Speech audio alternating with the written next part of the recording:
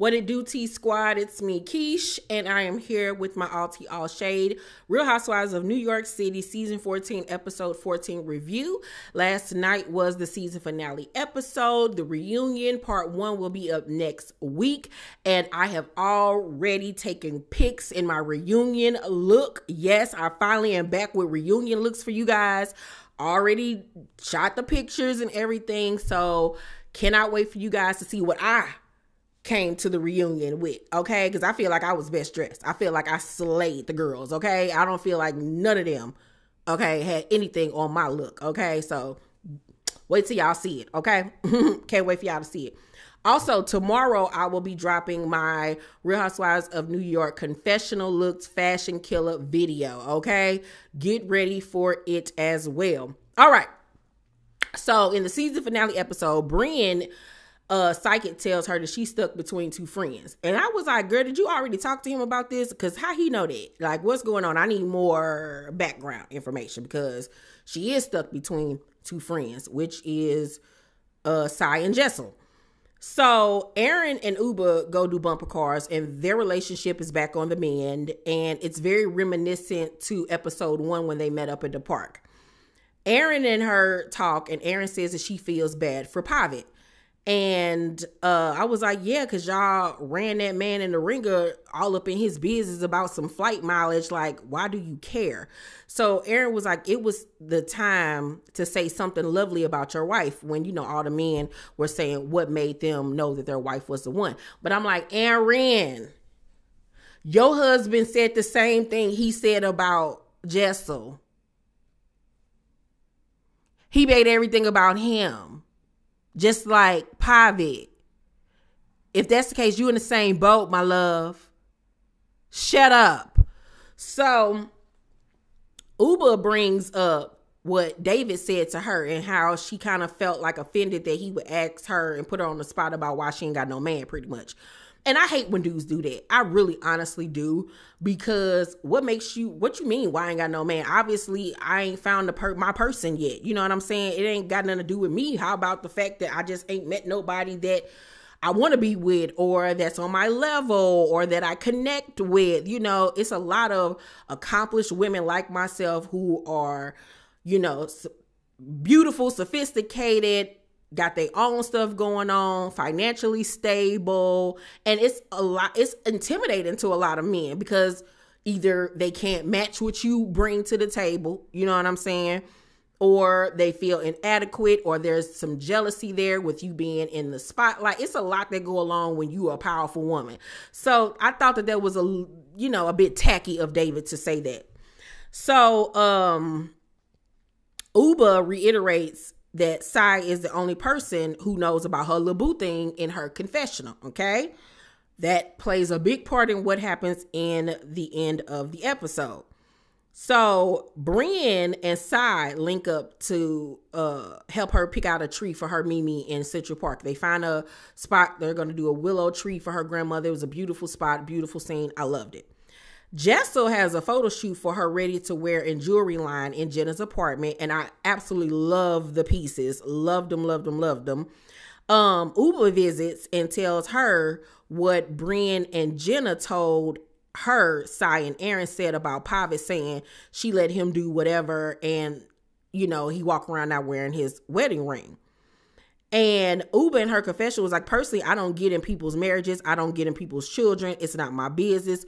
Weak people fight that way. Come on, Uba. If you don't tell the truth to shame the devil, because why are y'all so invested? I understand they're on a reality show and they got to create some type of drama. And I guess this is the drama, especially when I don't have to focus on my relationship and the things that I got going on with my husband.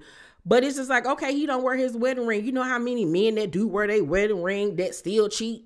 Like, women don't care about whether or not a man wear a wedding ring or not. If they want to sleep with a married man, they gonna do it. They don't care. And neither does the man. If that's the case, like, what? So Jessel doesn't know if she's gonna address her situations with Aaron and Cy at Brynn's birthday party. I was like, you better. I mean, we all knew she was going to have to because it's the season finale episode. And that's what the parties are for all the ladies to hash out whatever grievances they have in the last episode. So Cy and Aaron go mass shopping, and Cy says that she's still annoyed with Jessel. And I was like, why? Why? For somebody you don't care about and so insignificant, why are you so pressed by this lady? So Cy was like, she called you my pet parrot. And Aaron was like, oh my God, that's so rude. Like, what? I didn't even do anything to her. Girl, you've been talking about her just as much as Cy has. Stop trying to act like you don't know where this is coming from. So Aaron tells her that Uber brought up David asking why she isn't married. And you could tell Cy was uncomfortable with the fact that Uber felt offended by something her husband did. And so to like try to mask it and play it off, she was like, she's fine. She's in a good place. She's dating someone. And she realized that she let it slip and she couldn't backtrack it at that point. And I was like, no, not to tell you nothing, jabbermouth. So Cy, however, does not tell Aaron in that moment who the person is or any information, because she was like, it ain't, my business or my story to tell. And in her confessional, she said that she felt so bad because she knew that she had spoke too much in that moment. Mind you, Aaron is a little salty and her feelings is hurt because she wondering like, why Uber told Cy and didn't tell her, considering the fact that they're supposed to be quote unquote closer. One thing about Aaron is she gonna make everything about her. Like, oh my God. She is so self-absorbed. Like that whole time she was standing there stewing. Like, I can't believe she didn't tell me. Oh my God, does she like Cy more than she like me? Oh my God, what am I gonna do? It's like, girl, calm down. So while they sitting up there talking about everybody else's relationships, mind you, the tea on the street about Cy is that when Cy was working at the bar years ago as a bartender, the word on the curb is that the bar she was working at was allegedly David's bar. And she used to work for David, and David was married. And that they started having an affair. So here's the information I found on the internet. And I'm going to give y'all my personal opinion. So the word on the street is that Cy and her husband, David Craig, had an affair while he was married to his first wife. The two allegedly met at Swim Bar when Cy bartended for David, who owned the bar. Even though this is an unverified rumor, it sure got tongues wagging. Cy told viewers that she and David have been married for 14 years after tying the knot in a private ceremony back in 2009. However, some boiling hot tea has recently been spilled after fans did a deep dive into Cy da Silva's marriage to find more information. Followers via Reddit noted that they found receipts on Ancetroy, ANCETROY.com, showing Cy lied about their wedding date. It looks like the couple married at the courthouse in 2017, but first met in 2009. Cy has tripped over her own lies as she once stated she was married in 2009. However, in another conversation, shared her children were present at her wedding. Both her daughter and son were born in 2012 and 2017. Via Cy's YouTube channel, she joked that David knew that she was the one because she became pregnant. As Phaedra Parks would say, the math ain't mathin'. During the video, David remembers their first meeting at the Swim Up bar. He shared that Cy was hungover. I watched this video personally about 2 years ago. He shared that Cy was hungover and he was there due to a work trip after selling his marketing company. All these stories are giving me whiplash. I remember watching that video because I told you guys that I have been an avid fan of Cy's YouTube channel and her Instagram, Scout the City. And when I fell in love with her channel, I then went back all the way to like her beginning videos. And she and David, without showing his face, because that was during the time when she wasn't showing his face, they sat down and did like a how we met each other video. And she said that she was drunk at the bar and her head was down like on the counter, and he said like something slick to her, and then that's how they got to talking or whatever. And I don't remember if it was in that video particularly or if it was in another video. it was something said to the effect about David's other kids or kid. And I was like, he got another kid? But it was never spoken of again on Sai's YouTube channel. You've never seen any other children. Any other children have never been mentioned ever again.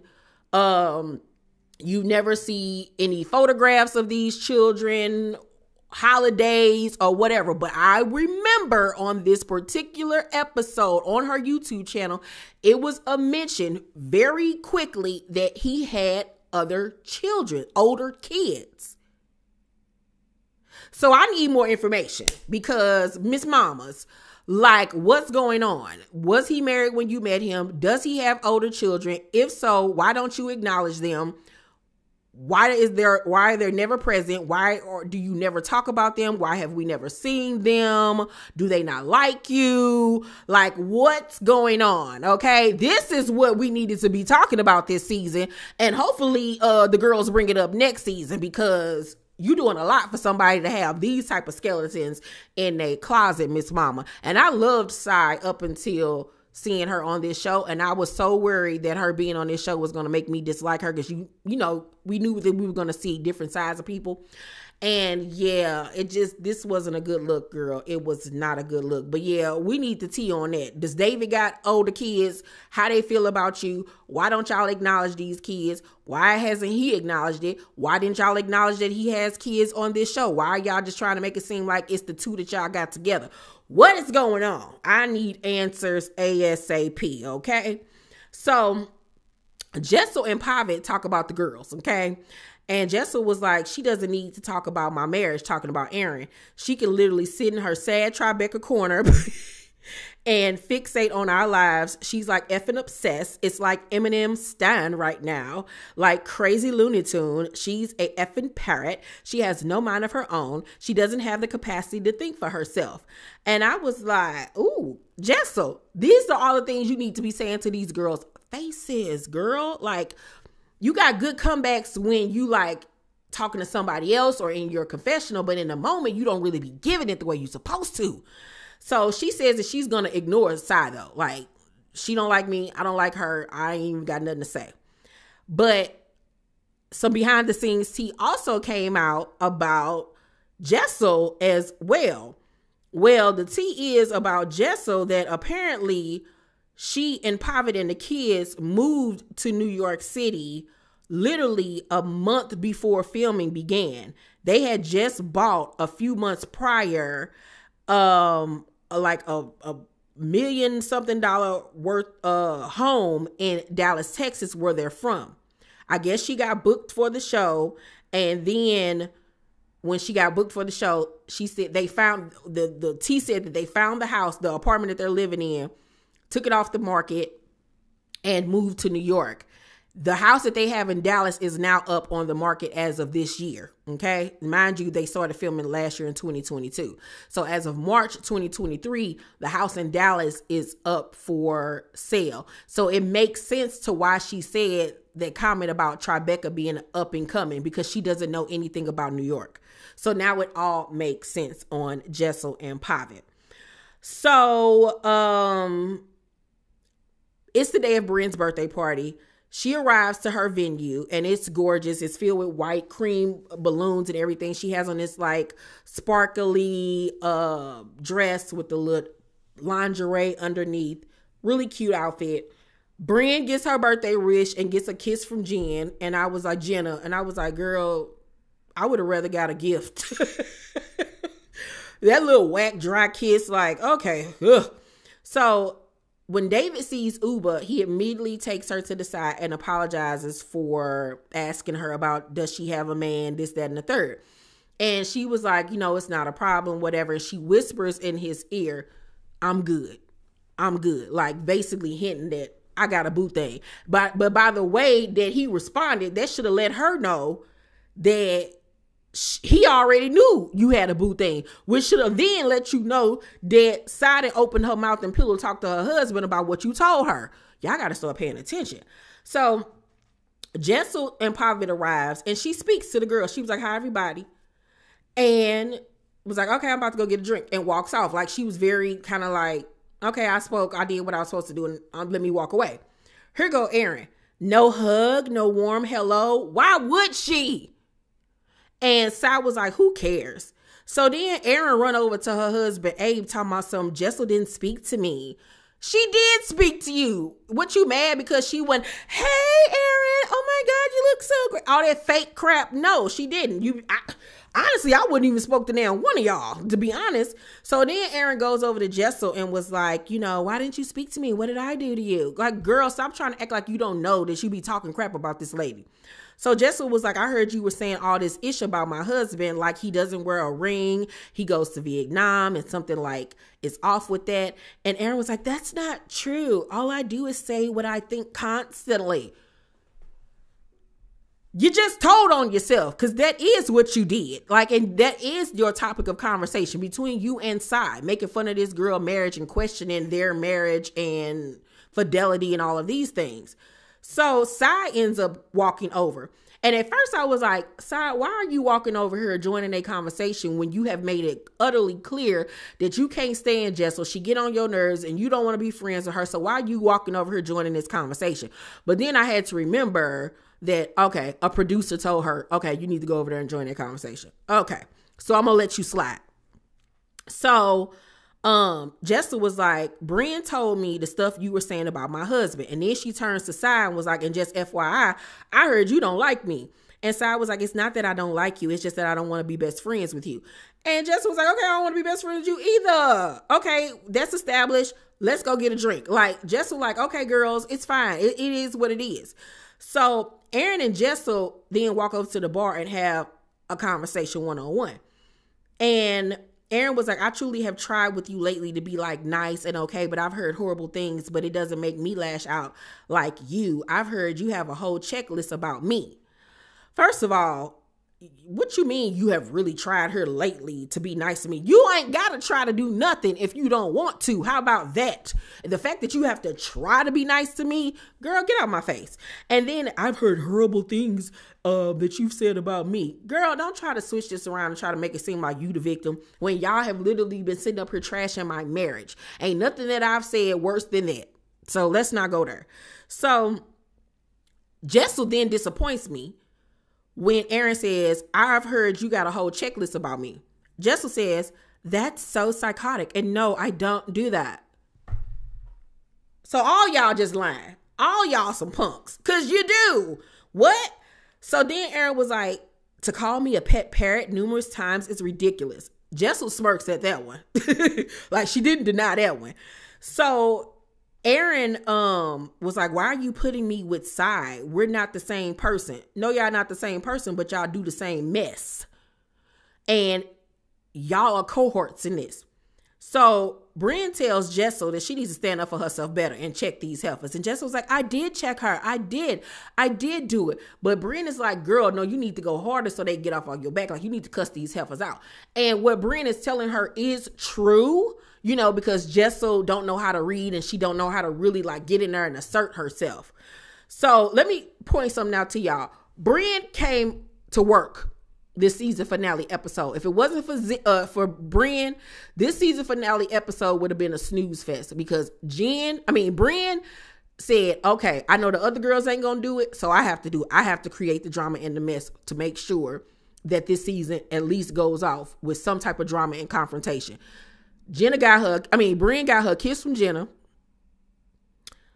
She then's gonna, at this point, start the drama between Saya and Pavit. And then she gonna start more drama. Brynn clocked in and I gotta give it to her.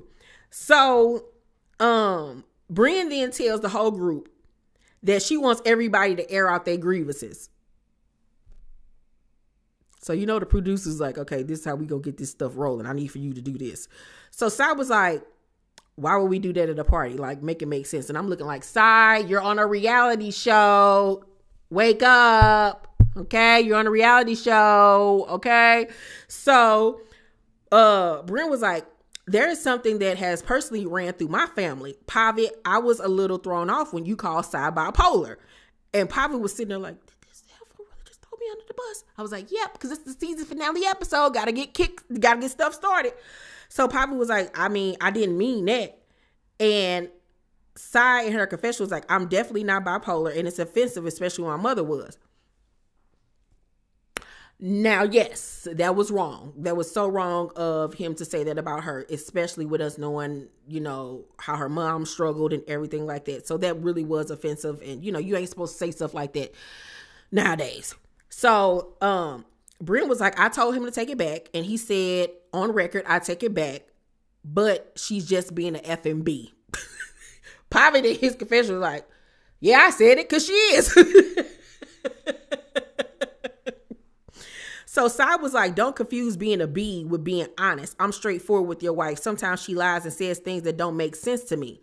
So Sai mentions the Vietnam situation and Sai mentioned the Vietnam situation. And so Jessel was like, girl, who cares? And Sai was like, no one gives a F, Jessel. And Jess was like, girl, hold up, don't yell at me. And Sai was like, obviously I have to yell at you if you're not going to F and comprehend what I'm saying. And it's like, you doing all this screaming and hollering, and for what? It's not even that deep. And secondly, you only doing this because you know Jessel is not going to fight back with you like that, because you ain't going to dare step to Uber like that. You've already made that clear. You don't want that smoke with her. And I don't like people like that. They pick and choose who they want to get buck with. Bye, Sai. Please, Sai. Stop. So Jessel was like, don't effing raise your voice at me. So Sai then says that you lied about him saying he was leaving in a week to go to Vietnam. And then come to find out he didn't have a ticket. Once again, producers play it back, and neither one of them lied. Poppy didn't lie, nor did Jessel lie. When Jessel had that conversation with Sai, she said he's going to be leaving in a few weeks. Maybe you need to get a Q-tip and clean out your ear. She said a few weeks, not that week. So you're wrong and you mad about nothing. Then with Pavitt, he didn't lie about not having a ticket. He didn't have a date. Once again, you selecting to hear what you want to hear. And I hope at the reunion you feel stupid and you apologize because you didn't listen. So you mad about nothing. You mad at yourself, honestly. Like, and if you go to this reunion standing on not listening, you're going to make yourself look even dumber, Sai. So I hope that you at least go to the reunion like, yo, I was wrong. I was 100% wrong. Because you didn't have no reason to be mad at this lady. She didn't lie to you, didn't do nothing to you. You mad at yourself. So, Uber breaks up the argument. Jessel then goes over to David and was like, can you get your wife to like me again? Jessel, this is when you get an L. Because you too old to be caring about whether or not somebody want to like you. And then I'm be going over to nobody's husband. You make her like me again. This is why she don't respect you. So Sai comes over once again and joins the conversation. Because it's like some why you over here talking to my husband type of time. So Jessel was like, it's hard for me to open up. And Sai and Aaron then decide to surprise her with a joke, with Aaron coming out with a parrot mask on and was like, let me introduce you to my pet parrot. It was very funny. It broke the ice between the ladies. And it was like, okay, we finally getting a little bit of clarity here. Everything is kind of lightening up. So Jenna tells David that she isn't as fearless as the other women. And I'm like, let me tell you something, Jenna Lyons. I'm so sick of you in this woe is me storyline. Like, girl, stop acting like you Forrest Gump. Please stop. It's so, it's annoying. I hate people that always be on there. I'm not as confident. I'm not as weak. I'm not as pretty. Like, girl, shut up. I'm sick of it. And even Sai was like, it really bothers me and it makes me mad because I look at you and it's just like, girl, like, you're that girl. Stop. So Sai tells Jessel they need to get over it. Like, at this point, she was like, we need to get over it. Yeah, sometimes I don't like you. Hell, Aaron, sometimes I don't like you. But we need to get over it. So they decide they're going to work through it. So Uber's boo thing calls her. And she was like, okay, give me a minute. I'm going to call you right back or whatever. Brynn peeps that it was her boo thing that called and was like, Uber, I heard you got a man in Connecticut.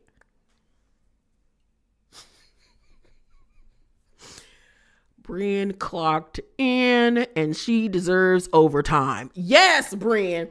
So Sai was like, Brynn, that's effed up. Don't do that. No, it ain't effed up. You parted your beak and told that girl business when she told you not to. So all of this falls back on you, my love.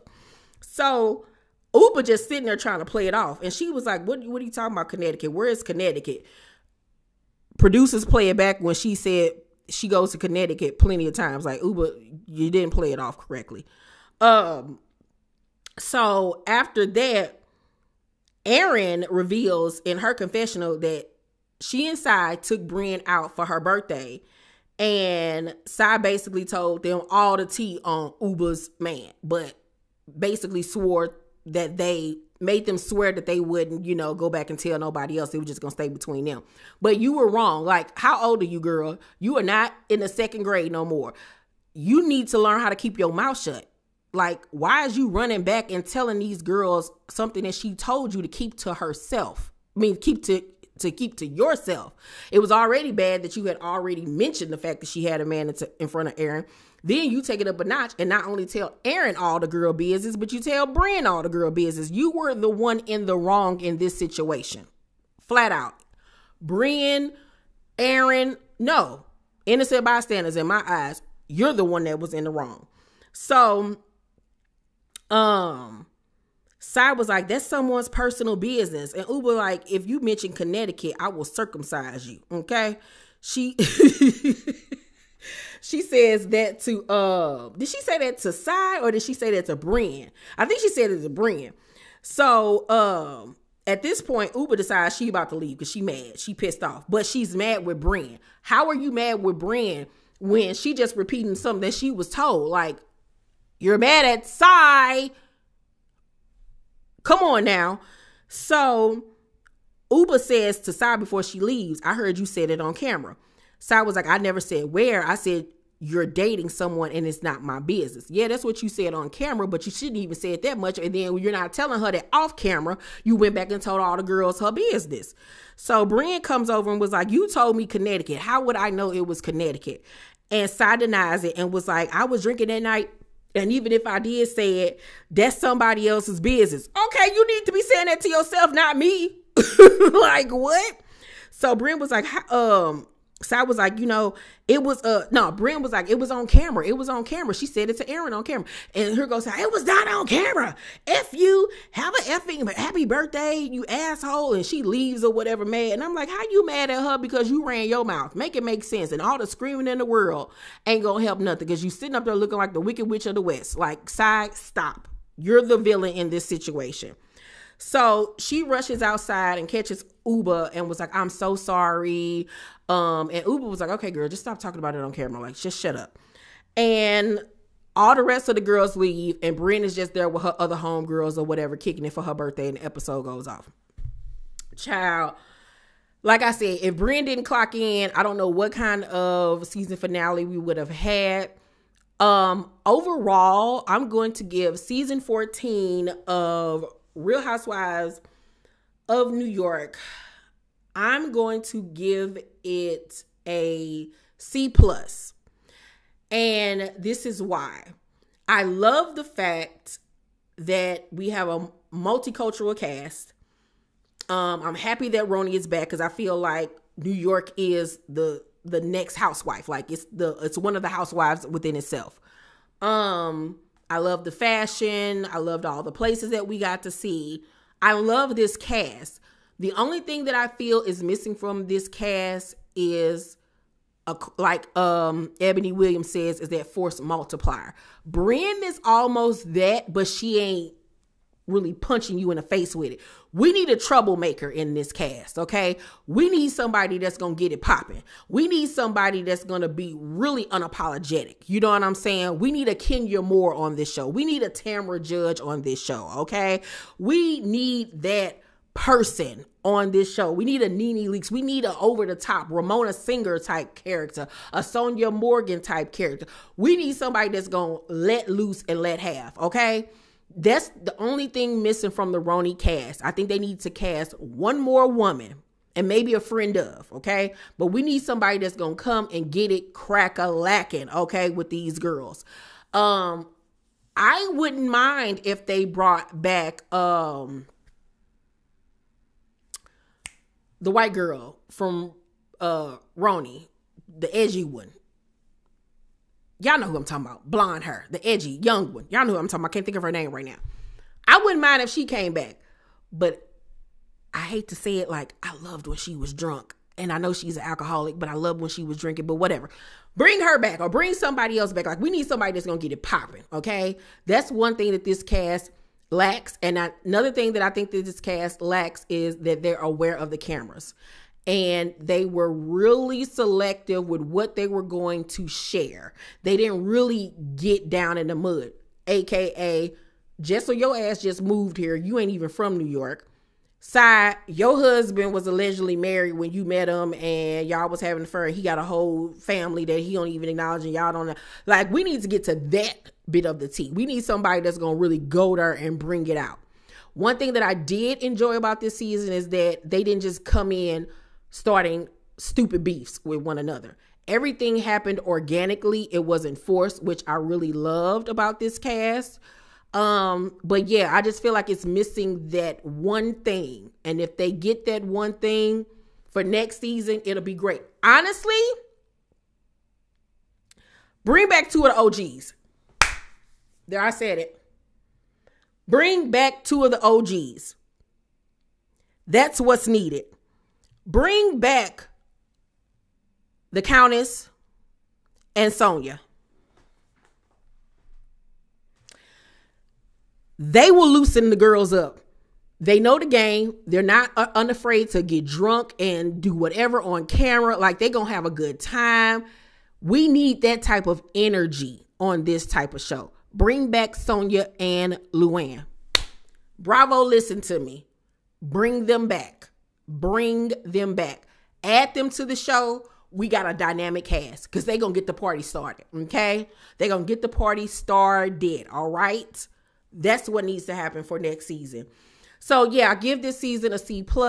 I really enjoyed it. I want to say my MVP of this season for me will have to be Brynn, and then second place, Uba. I really like both of them. I know a lot of people didn't really care for Brynn. They felt like she was a tryhard with all the sexy stuff, but I feel like that's honestly truly her. And I like her personality. I think she's fun. I think she's bubbly. I think she does have insecurities and demons and all of that things. But I really like Brynn. She was very needed for this cast. My least favorite person of this season would have to be Cy and Aaron, of course. I'm very disappointed with Cy. I started off this season not liking Jessel. She rubbed me the wrong way in the beginning, but as the season went on, I grew to like Jessel a lot. A lot of people were saying that she's like the breakout star of this season. No, she's not. She's not. The only reason why people are going up for Jessel is because she was getting picked on. But other than that, what did Jessel bring to the show? Absolutely nothing. Nothing, child. Nothing. But yeah, and honestly, Jenna can go. Jenna can go. She's boring. She's boring. She's not going to do nothing. She play victim. She can go. This is not the stage for her.